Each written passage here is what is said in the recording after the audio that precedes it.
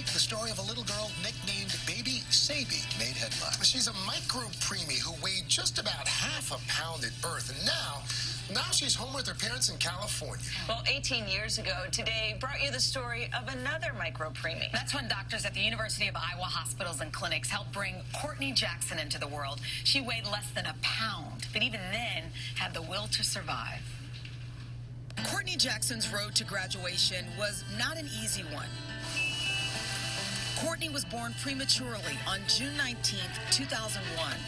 Big girl. Her parents, Chris and Jennifer, knew that their micropreemie newborn, the smallest of all premature babies, would have to fight for her life.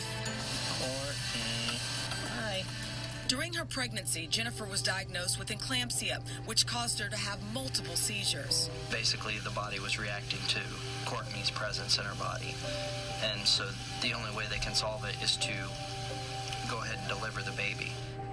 Concerned for the health of both Jennifer and Courtney, doctors performed an emergency C-section. Doctors told Chris and Jennifer that Courtney only had a 50-50 chance of survival. Then, at just 1 month old, the family learned that Courtney also had a heart defect, which would require surgery on her acorn-sized heart. The surgery was a success. And 5 months later, Courtney and her parents were on their way home. You had the fear of when she was first born, not knowing if she was going to survive from day to day. And then you look at her now and you're thinking, she's just a normal baby now. Hey, Courtney. When Courtney was 3 years old, Today followed up with the Jackson family to see how she was doing.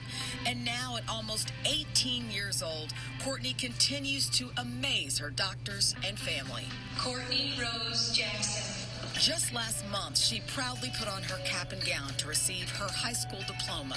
It's still hard to believe that it's been 17 years, that she graduated high school. And Courtney says despite everything she went through early on in her life, she's just like any other teenager. I'm a very shy person when you first see me, but when I'm around my friends, you get to know the real me, and that's a very sarcastic, stubborn person who will tell you how it is. And as for her future, her mom is optimistic. When I look at Courtney now, I see that I think God has a plan for her, and I can't wait to see what she's going to do in her life. For my future, I want to be a writer or something in that field, like journalism maybe.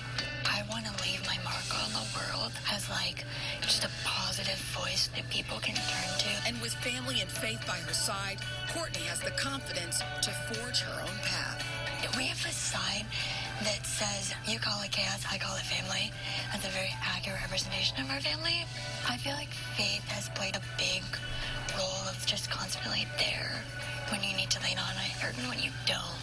It's just this constant reminder, everything's gonna be okay. Just calm down, breathe. You're gonna be fine.